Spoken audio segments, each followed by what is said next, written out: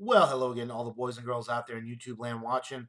Georgia Beer Reviews back at you today with another one. And what I am looking at is the Terrapin Los Bravos Mexican style lager, 5.1% alcohol by volume.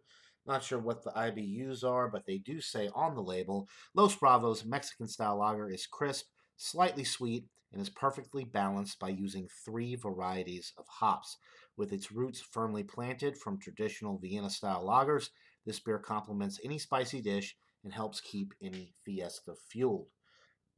I have never had this beer before. I do love Mexican beers, so let's see how this one stacks up. It's a Mexican style lager, not an actual Mexican lager because it is brewed in Athens, Georgia. Terrapin Beer Company has been owned by MillerCoors since 2016, so not really a craft brewery anymore. But the distribution for Terrapin beers since 2016 has skyrocketed. So if you're interested in trying this beer or any of the other Terrapin beers that I review on my channel, chances are you might actually be able to find them now. So let's go ahead and give this thing a pour, see what we're working with.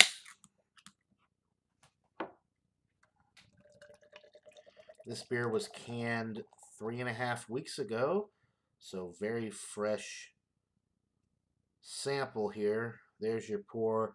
Very nice head, creamy looking head at that, about a 3-finger head.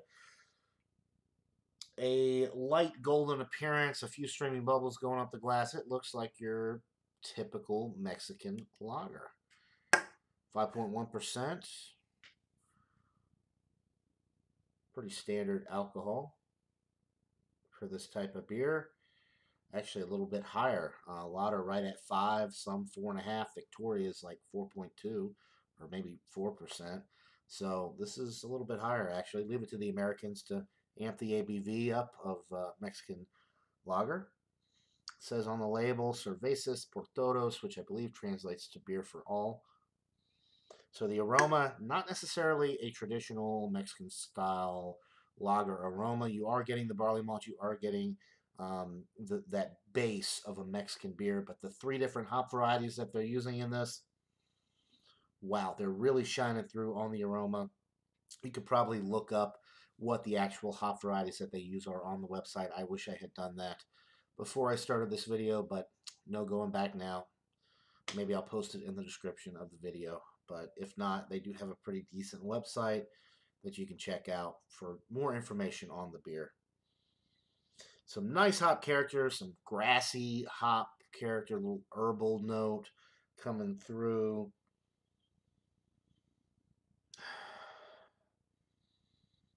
Malty, hoppy.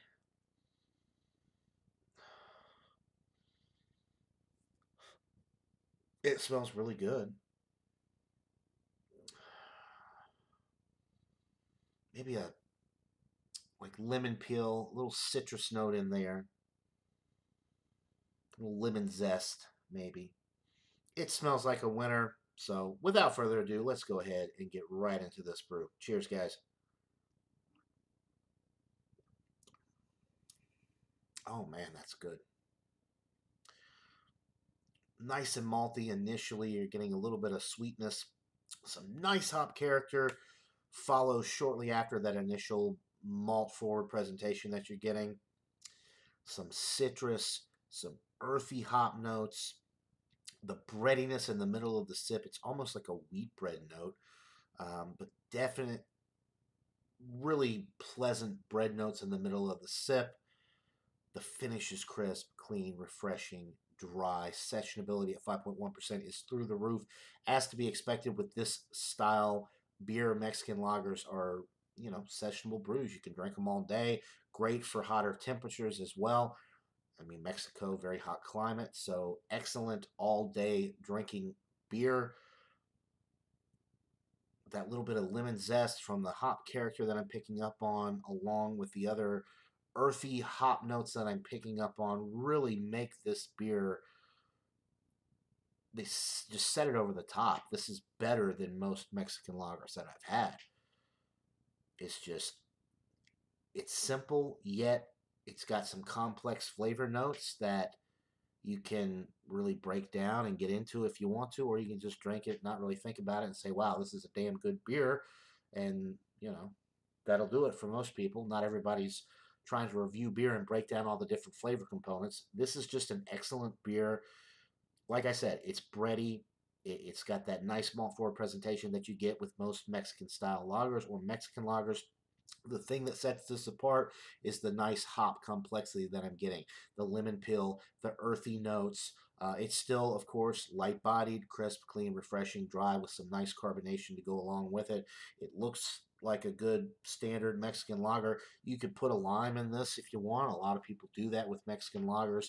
I would not recommend doing it with this one because the hop character adds that nice complexity and depth of flavor that you don't necessarily get with a lot of standard Mexican lagers. There's no adjunct type tastes. A lot of times with Mexican lagers, you get that maize or corn adjunct. I'm not tasting any adjunct really with this.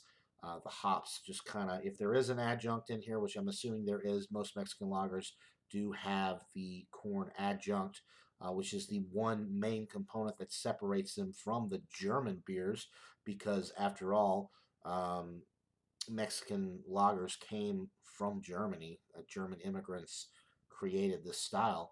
So, very interesting and unique take on a Mexican lager. Some nice complexity, great flavor, light, refreshing. What more could you ask for with this type of beer? Let me get another sip here and stop blabbing for a second before I give you my rating.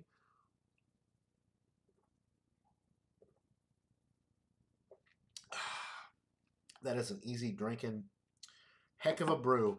Love the artwork as well.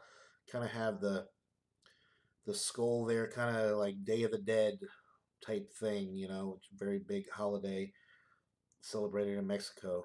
Dia de los Muertes. Awesome beer, 97 out of 100. One of the best Mexican style lagers that I've ever had. The hop character and complexity really sets this over the top. I have a fresh sample as well. You definitely want to buy this one fresh. Drink it fresh. Don't let it age as you can with some of the other Mexican beers, just because there's not a ton of hop character and they would last longer shelf life wise. This is something you want to drink super fresh to get the maximum benefit from all the awesome hops that they're using in here. 3 different hop varieties. You don't typically get that with a Mexican beer, so outstanding. 97 out of 100, guys. That'll do it for this beer review. Hope y'all having a wonderful day. Until next time, everybody. Cheers.